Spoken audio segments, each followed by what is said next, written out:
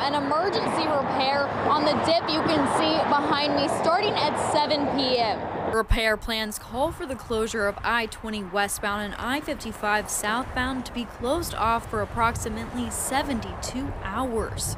According to MDOT, this is a major closure. This is a major closure. It's going to have a major impact on traffic. We've only shut down the interstate for a period of several days like this one other time, and that was in 2019 for a bridge repair. Michael Flood with MDOT says the biggest detour will be for I-20 westbound traffic. You will have to detour up I-55 north to 220 back to I-20 westbound to get around it. This detour will add 15 to 30 minutes to your travel time. However, Flood says for local traffic, MDOT advises you to find a local road. MDOT says the repair is necessary to address the dip due to what crews believe is a ruptured pipe that heavily saturated the soil 35 feet underneath the roadway.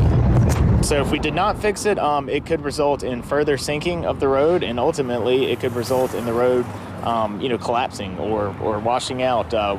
This is why we got to get deep down in there and see how serious this is. I mean, saturated soil over time, it'll just keep sinking and sinking and sinking. MDOT noticed the sinking last year and has been able to keep the roadway safe by placing a foam material under the road.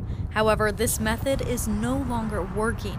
Instead, they will replace the saturated soil with both crushed stone and asphalt. Contractors will also be out there determining the cause and recommending options for the permanent repair that will take place during a later date.